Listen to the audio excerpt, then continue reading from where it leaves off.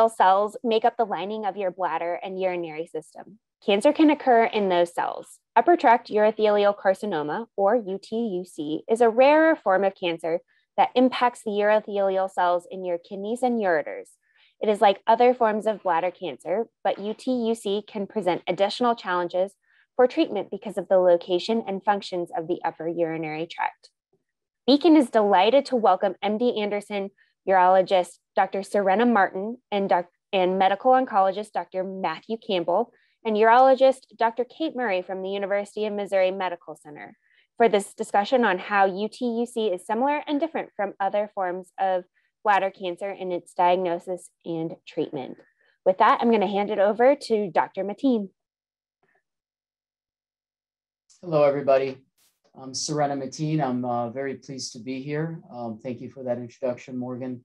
And I'm also very pleased that my terrific colleagues, Dr. Matthew Campbell and Dr. Katie Murray, are able to join us as well. I think you should be able to see my screen at this point. What we thought we'd do for today is, first of all, keep it conversational. You hopefully hear the three of us chatting a little bit, asking each other questions. I'm going to give you a brief introduction and overview, including the anatomy and some disease aspects. Dr. Katie Murray will talk to us about some of the surgical and endoscopic treatments that we have available. And then Dr. Campbell will talk to us about the role of chemotherapy and immunotherapy for this disease. And so basically when we talk about upper tract urothelial carcinoma, we're referring to everything being above the bladder.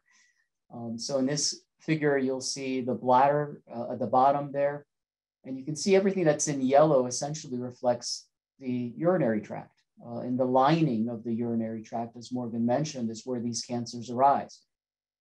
As I'll show you in the next slide, the majority of the urothelial cancers arise in the bladder, and we call it bladder cancer for short. But technically, it's a urothelial cancer because it's arising from the lining of the urinary tract, which we call the urothelium. That same lining extends up the ureters. And as you can see, the ureters go all the way up to what we call the upper retroperitoneal area.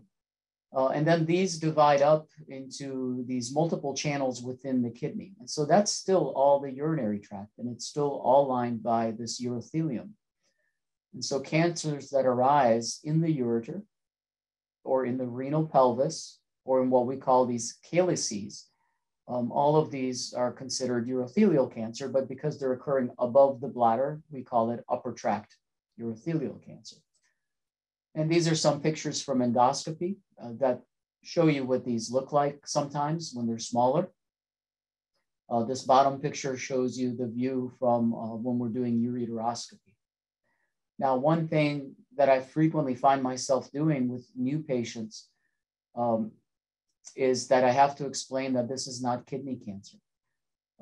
Patients get confused, and quite honestly, even doctors get confused because these cancers, since they're arising within the renal pelvis, which is inside the kidney, people mistakenly think that that might be kidney cancer. And so they look up on the web and get all this information on the internet about kidney cancer. And then they come see us, and then we're telling them all this information that they have not heard and did not read about.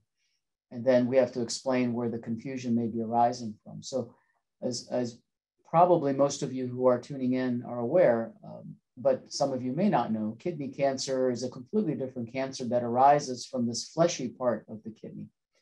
It's genetically completely different, and the treatments that we render are different, and the way it behaves biologically, also it's very different.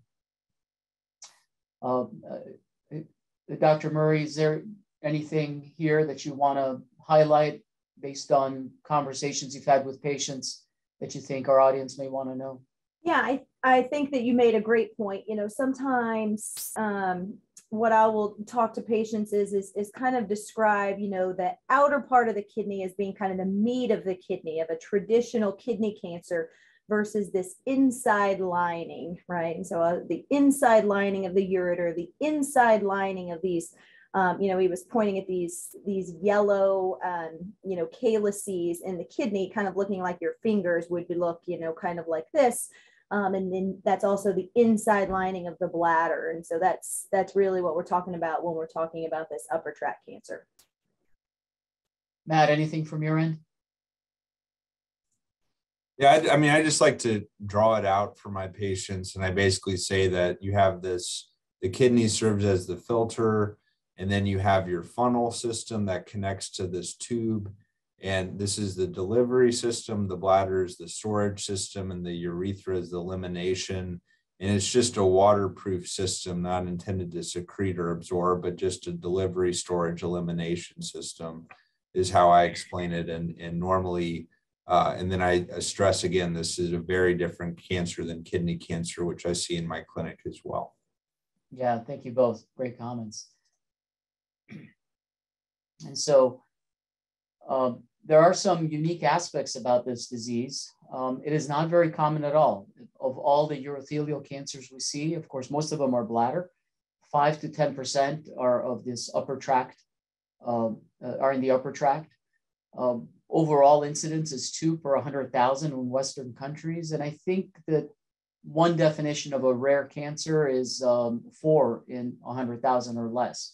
So this meets most of the criteria for being a rare cancer.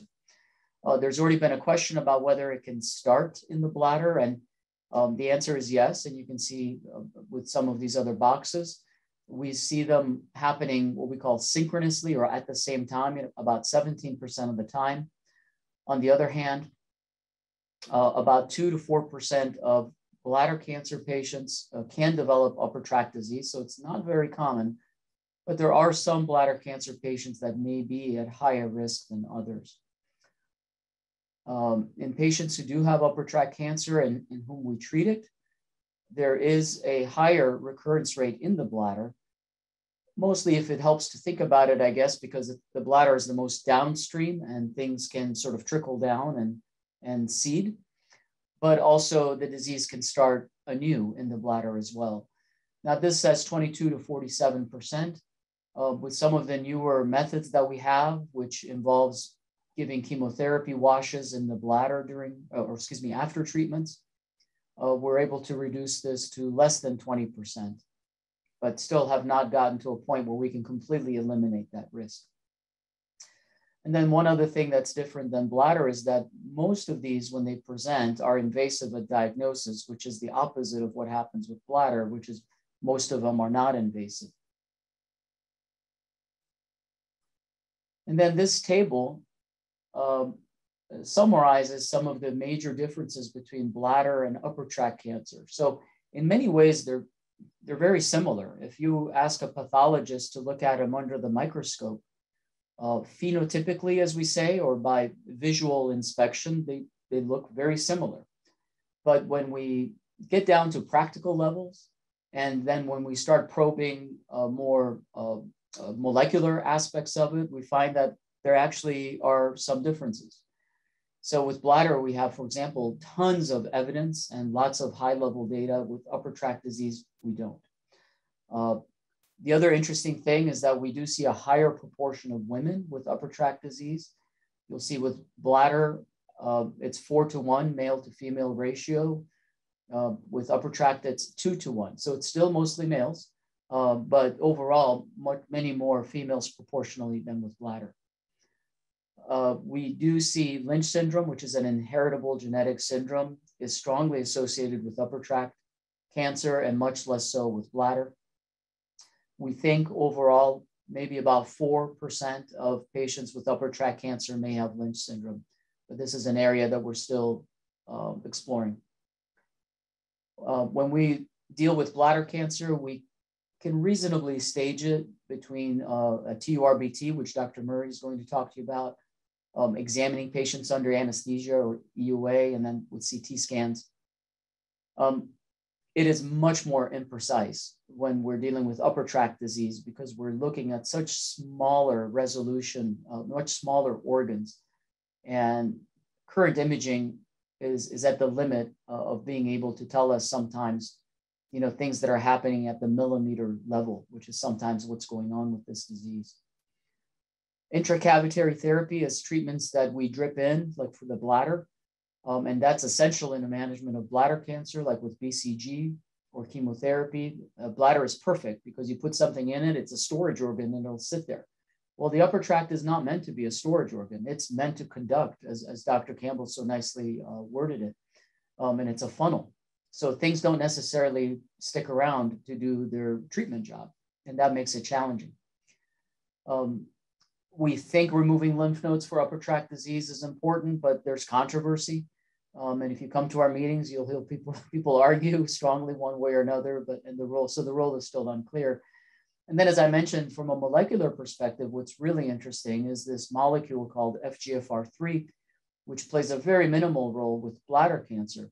But in upper tract cancer, the majority of them, at least with low-grade cancers, have this mutation.